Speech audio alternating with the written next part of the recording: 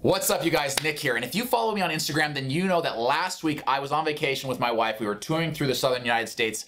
It was awesome, but a massive race happened while I was on vacation. And I would be remiss if we didn't talk about it, right? Because there is a young man out there. He's a high schooler who just set a new world record, a new high school record for the fastest 1,500 meters ever run by a high schooler. But it goes beyond that. This young man, had he been in college, he's not in college, had he been in college, would have set the NCAA record for 1,500 meters as well. Mind blown. I'm talking about Hobbs Kessler. I have never heard of this kid until about, 3 or 4 months ago, and now he's all anyone can talk about. And for good reason. This kid is dropping insane times. But here is a little revelation. I've actually never, ever watched the kid run. So right now, we're gonna play that race, and I'm going to give you my honest race reaction about Hobbs Kessler and his incredible 1,500 meter performance. Let's roll the film. All right, you guys, I am so excited for this race. This is a fast time trialed race. Now, when I think about the fastest tracks in the world, I don't usually think about Lewis and Clark College in, I think it's in Portland. I've raced on this track a few times, but it is not by any means the fastest track in the world. When I think about really fast running, I think about Monaco, I think about Hayward Field, maybe London. I do not think about Portland Track College. But, when you assemble this many talented runners together right before the Olympic trials, you are bound to get some good times. And a lot of these people are trying to run Olympic qualifiers or Olympic trials qualifiers, including Hobbs Kessler, who after this race said, I was just hoping to break 3:36 and make it to the trials. Now let's get their splits here. That's 300 meters, 40 seconds, really fast running, something you might expect to see maybe in an 800, but a 1,500, obviously these rabbits are getting after it. Let's get them through 400 meters. This will give us an idea of what kind of pace they're running. Coming through here in 55 seconds. That is so fast. That's 150 for 800. That's the pace that they're running right now. Well under 4-minute miling. Now, I mentioned rabbits. Guys, when you're watching pro track and field, maybe not in certainly not in championship settings, but in time trials like this, you're going to have rabbits, right? The meet director are actually paying people, probably the first, I would guess, 2 people here are going to be rabbits. They're not racing. They're not trying to finish. They are paid to hit a pace, and they actually get bonused usually. There he goes. He steps off the track at 600 meters. They are there to hit pace so that the runners behind them have something to key off of. It's very mentally taxing to be thinking about pace the whole race. It's a lot easier to just glue yourself to the runner in front of you, let them break the wind, and you just go for the ride. Now, we're here to watch Hobbs Kessler. He's back. There he is, middle of the pack. Just like I said, going for the ride. I'm really focused here right now on Mullet Guy. His name's actually Craig Engels. I'm going to call him Mullet Guy because he has a beautiful mullet. Coming through in 154, 155 through 800 meters. Now, Craig Engels, he is the class of the field. He's sitting there in 5th, and he is the veteran. He's really the one that if you watch pro track and field, you're probably watching this race to see what he can do. He has the accolades, and I think he's probably 24, 25. He really has the experience to navigate a field like this. Hobbs, I believe, is there on the rail in the Tracksmith outfit, about 8th or 9th. And here Engels is moving up in lane 2. This is just the perfect race for Engels. He's got people willing to do the work. The conditions look great. He is kind of working his way up to what I would call, that Matt Centrowitz position. But he's still actually a little farther back than I would have expected to see him. This is the bell lap. This is when you really have to set up for that final kick. And, where Hobbs is deep in the back, and even where Engels is, that's not who I would pick to win this. I mean, Engels is buried. Look at Engels on the rail. He is so buried deep, but he knows it. So he's starting to make this move. He makes a little move on the inside of the rail. He's actually shoving people outside while he moves up on the inside of the rail.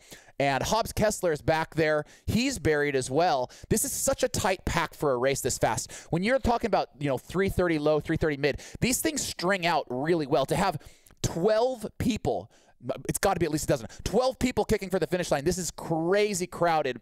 Engels, again, the class of the field, moves out to lane 2.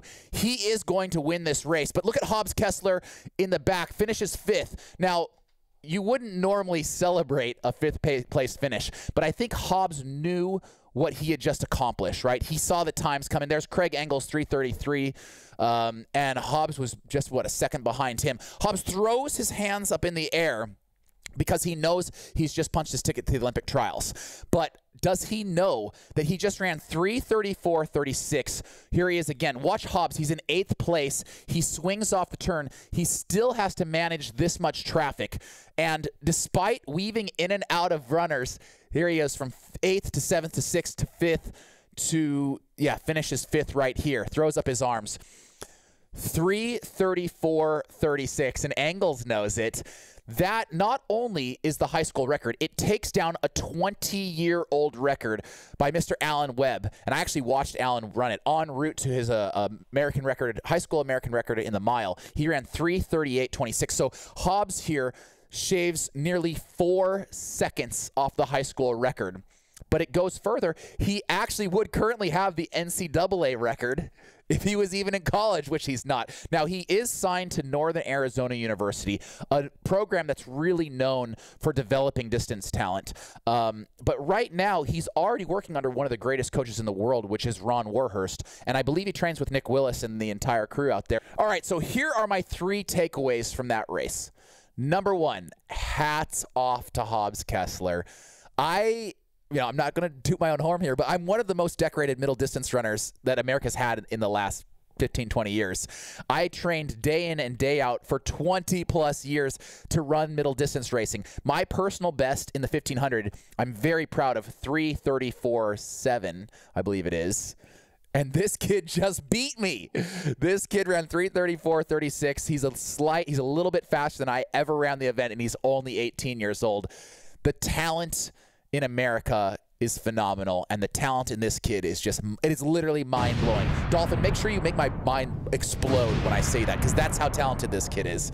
So hats off to Hobbs Kessler. He deserved this incredible performance, and I'm just so excited to see what he does in the next few weeks. But anytime I see a performance right now, this is where the sport is at. Anytime I see an incredible performance, a world record, a new personal best, I immediately say, well, what shoes was he wearing? What shoes was she wearing?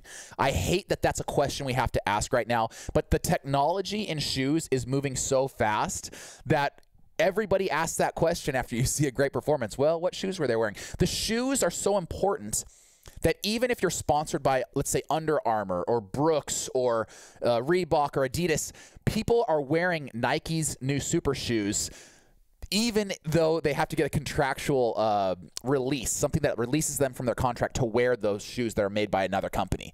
That's insane. Why would any company allow their athlete to race in a competitor's product?